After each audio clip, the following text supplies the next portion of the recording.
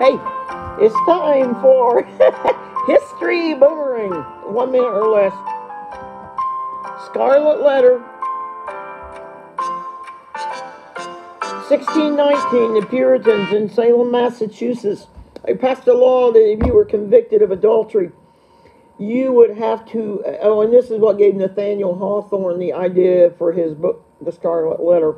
Anyway, if you were convicted, you would have to wear a capital A somewhere on your body where people could see it for the rest of your life. They also, if you were convicted of adultery, made you liable to have a severe whipping of 40 lashes, and also to sit on the gallows in the middle of town in the commons with chains around your neck for at least 1 hour, so you would be publicly humiliated. Not joking. History Boomerang.